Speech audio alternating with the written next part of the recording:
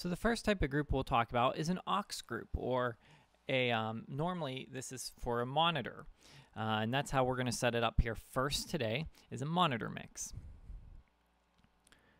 So in order to let you hear just the monitor mix, I have set up in my audio MIDI setup on my computer, and I'm recording to QuickTime and chosen the Ui24r as my device. And right now I'm sending you input 30, which is my microphone, because it's plugged into 20 on the unit, and that's how the routing matrix works. Again, go back to my last video if you're not sure what I'm talking about. And I'm going to now mute input 1 and 2, which are the main outputs, and unmute input 3, which is aux 1. So now the only things you're going to hear are whatever I send to aux 1. So if I hit play right now on my recording,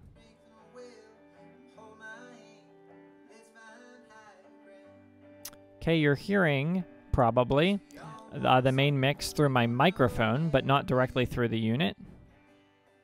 Okay, so go ahead and bring down the master fader to negative infinity, so we are not hearing the main mix anymore. You can see from my meters up here that we are still getting signal.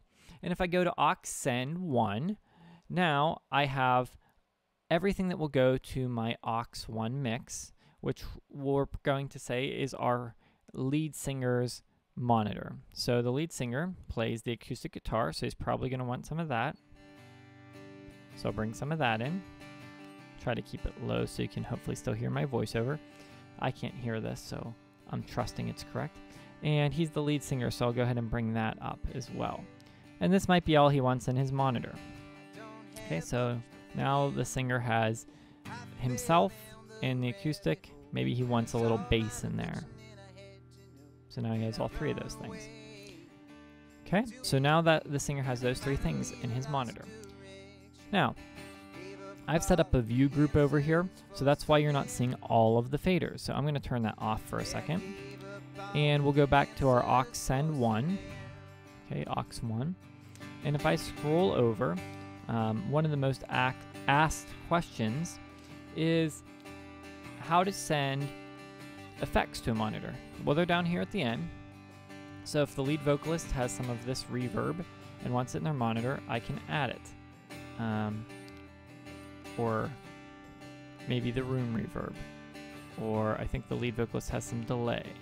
Okay, so whatever it is, we can send it here. And we can send it unity, or we can send a lower level to avoid feedback in the monitors. Now my microphone is here, and something people often ask is, what about these buttons, pre and post processing button? So right now, this is telling me that my monitor is pre-fader.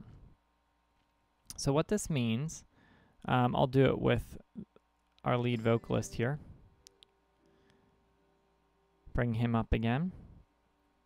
So right now, this is before the fader on the main page, or your main fader for this channel. So if I go back to my main screen, okay, and I go to that same fader and I move it, it will do nothing to change the level that's going to the monitor. If I go back and I change it to post fader, now since this fader is set to negative 10.6 dB, it got quieter when I switched it over. If I raise it up, it's going to also change the level in the monitor. So some people want this because it will more closely reflect the main mix, but most of the time they're going to want it pre-fader because then they are getting their own mix in their monitors. You might do this, say, in a setting where you're just doing some playback, or say there's a group of people, like in a musical theater setting, and you're just playing like a stage wash. So you might give them a post mix where they're getting something very similar to the front of house, and then maybe even leave their vocals out of it completely and just have the playback tracks or the orchestra playing. And then post-processing or pre-processing.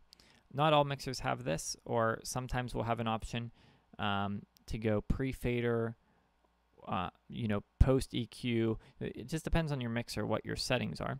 But what post processing or pre-processing is going to do is going to control whether or not you get the EQ and compressor. So pre-processing, there's no EQ or compressor or gate, and post-processing, you will have all of those things in your mix.